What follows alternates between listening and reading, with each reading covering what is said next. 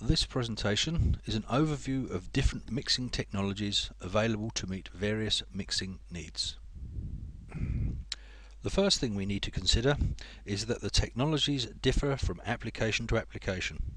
You can see on this picture three different types of mixers used domestically, which have different types of technology in order to achieve their mixing function.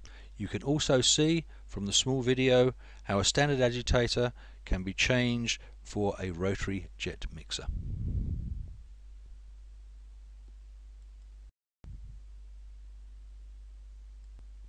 Looking at an online definition of mixing, it can be interpreted either as a method of combining or blending ingredients into one mass or mixture, to create or form by combining ingredients, or to add an ingredient or element to another. Information from the Handbook on Industrial Mixing. It was estimated in 1989 that for the chemical industry applications in the USA, poor mixing was contributing to an estimated cost to the industry of $1 to $10 billion per year. In one large multinational chemical company, lost value due to poor mixing was estimated at around $100 million per year in 1993. Yield losses of 5% due to poor mixing are very typical within the industry. Poor mixing in the pharmaceutical industry is even more critical due to the value of the products that are being manufactured. It could be estimated that the cost due to low yield could be in the order of $100 million. Scale up and process development in the order of $500 million, and loss opportunities where mixing problems prevent new products from ever reaching the market are very difficult to quantify. These are just some of the reasons why good mixing is important. Mixing could really be considered as a generic term for any of the following operations. These include agitating, blending, dissolving, dispersing, emulsifying and hydrating. The type of operation used is dependent on the products to be joined or mixed, and also the speed at which these two parts are needed to be mixed. Mixing is also used to achieve a process result, for example, to keep a product in a homogeneous state, to enhance heat and mass transfer, and to promote chemical and biological reactions.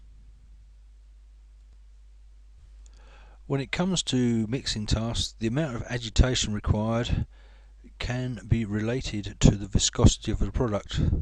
This will then dictate the pumping rate.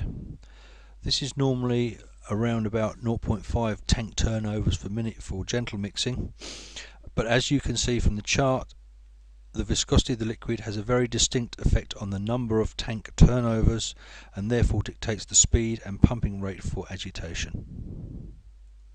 For more demanding applications where we are trying to mix, say, an immiscible liquid such as oil and water, the agitation intensity will be extremely high, and dependent on the droplet distribution required may mean very high shear mixing requirement.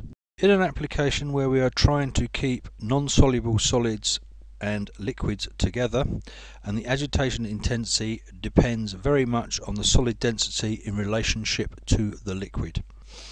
In these instances, light particles need to be drawn down and heavy particles need to be lifted up, and those of the same density need to be kept homogeneously mixed.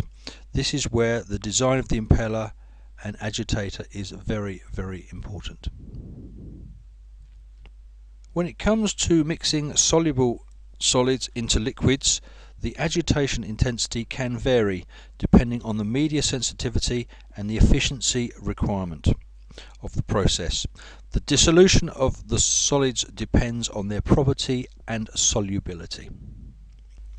For the heat transmission through different fluids, typically the agitation intensity will be medium to high, again depending on media sensitivity and the efficiency requirement for the process. It is not just the product that influences the mixing process. Other considerations are the tank, relating to the tank shape, the tank volume, the mixer position and baffles if they are fitted, and also, very importantly, the mixer type, the configuration and speed. This can affect formation of vortexes, determines the amount of shear that the process is seeing, and consequently has an effect on the viscosity of shear sensitive fluids. The media being used in the process also has a big influence on the type of mixing. Viscosity and density, if the product is miscible or immiscible, any aggregation form, addition of solids, liquids and gases, and this will decide the duty of the process. Other considerations relating specifically to the product is its behaviour, if it is a foaming, Newtonian or non-Newtonian fluid, and if it has shear sensitivity.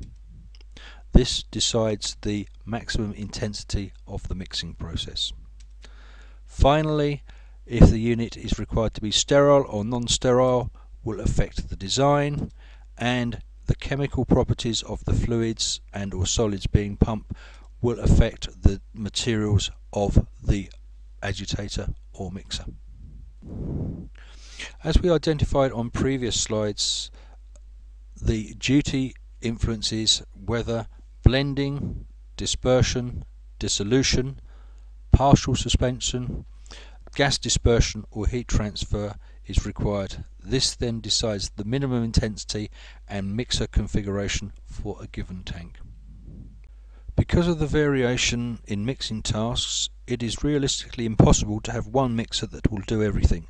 Therefore, there are a number of different types of mixing equipment available to ensure that these tasks can be carried out satisfactorily. These include agitators, magnetic mixers, jet mixers and high shear mixers. First, we will briefly look at agitators. These consists of an impeller fitted to a shaft. The shaft in turn is either driven directly by a motor or via a reduction gearbox. Because of the variety of tasks that the agitators may be required to do, the type of tank and tank geometry required may mean that the unit can be mounted either in the top of the tank. Sometimes due to the length of the tank, these may be top mounted with a bottom support. Alternatively, they can be mounted in the bottom of the tank or on the side of the tank, again positioned to suit the application. When we begin to look at the impeller types for agitators, these can be broken down into three main types. Number one, the radial flow impeller. Number two, the axial flow impeller. And number three, the close clearance impeller. This small sketch is showing the flow pumping pattern for the radial impellers. As their name indicates, these mix or agitate in a radial pattern. These are quite often used on low viscosity liquids in baffled tanks, and sometimes a disc turbine can be used for gas dispersion. Here you can see a number of different types of radial impellers. Again, the amount of blades, their position and the angle they have give different mixing effects and patterns within the fluid. Here we see other examples of radial type impellers. The blades angled or curved to achieve different mixing effects.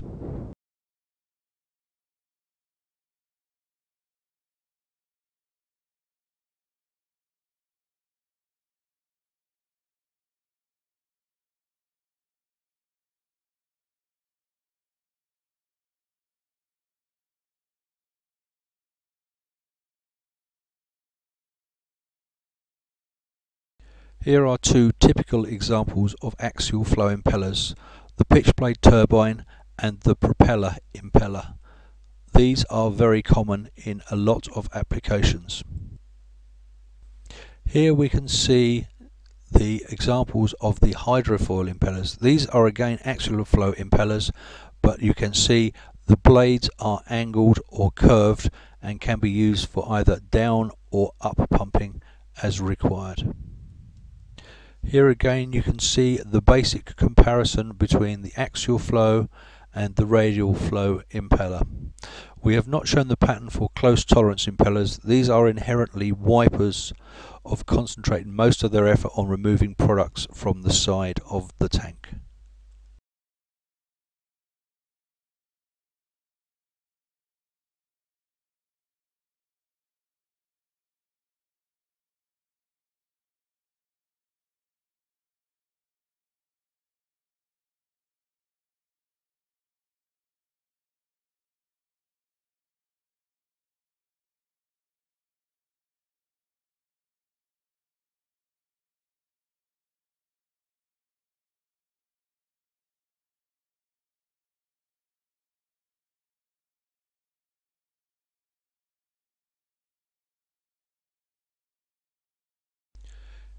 Here is an indication of two of the most important of those dimensionless numbers.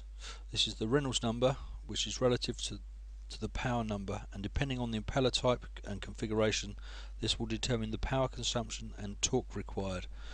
A high power number gives a large torque and therefore expensive shaft, gearbox and motor size, and therefore high operating costs.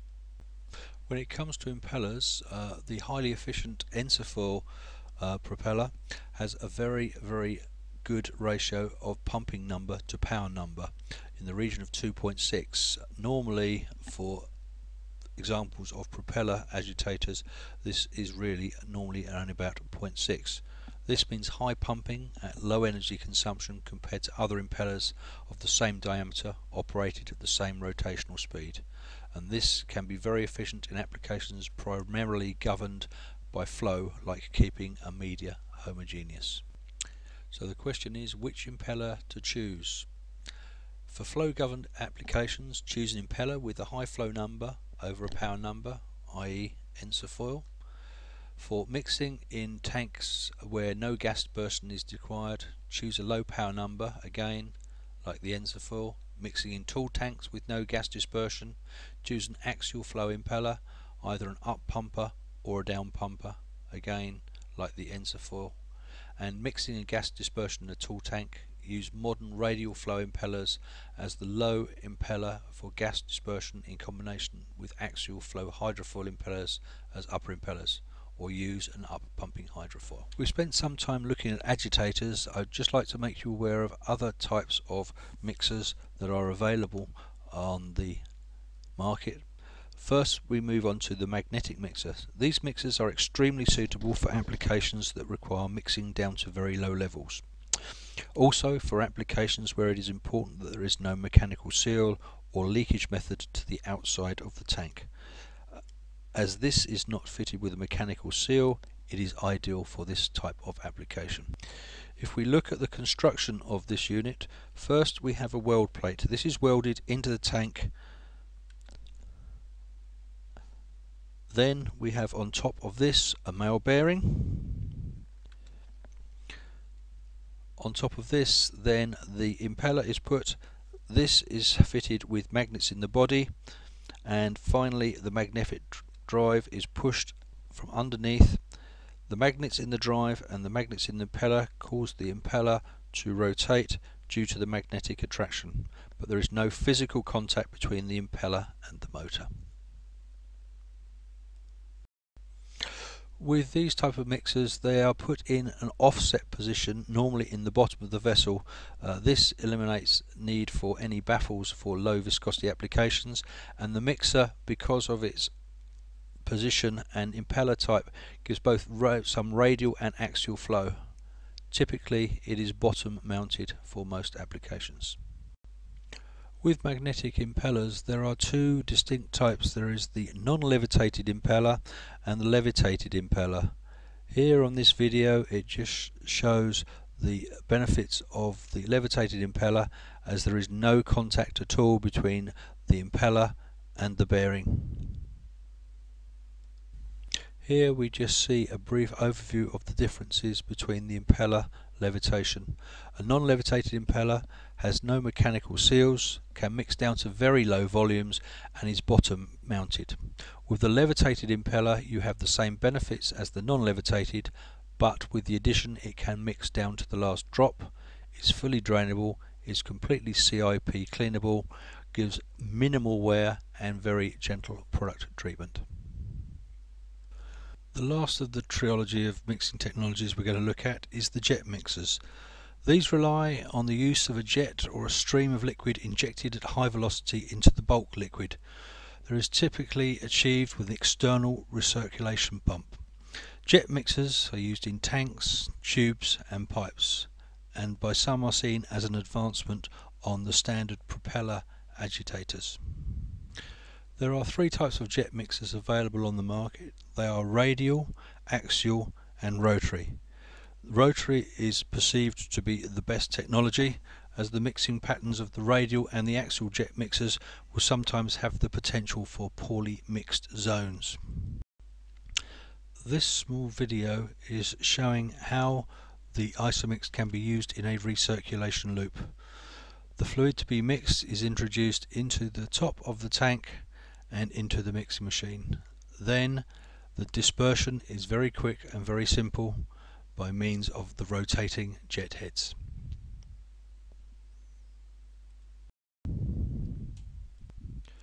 The processes the jet mixer can be used for can be liquid mixing, gas dispersion, deaeration, carbonation, can be used in conjunction with a high shear mixer for powder mixing, and last but not least can be used for tank cleaning and CIP, all same uses with one unit.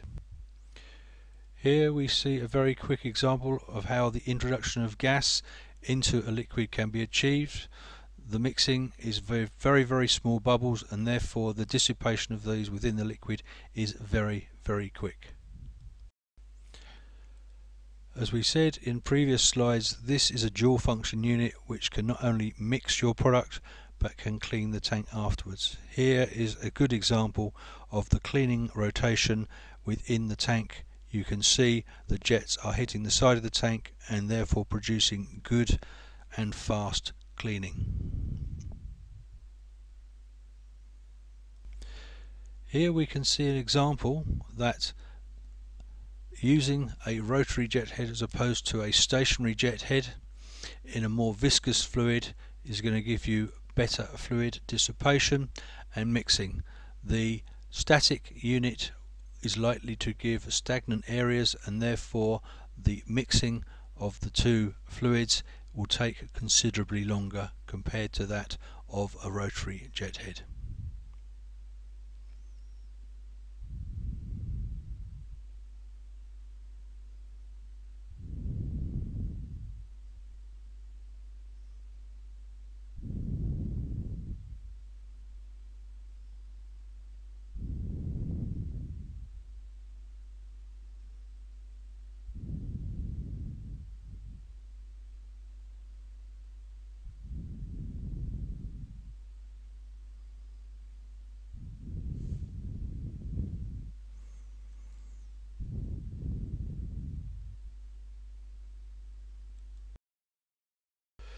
Here are just some conclusions with regard to rotary jet mixers.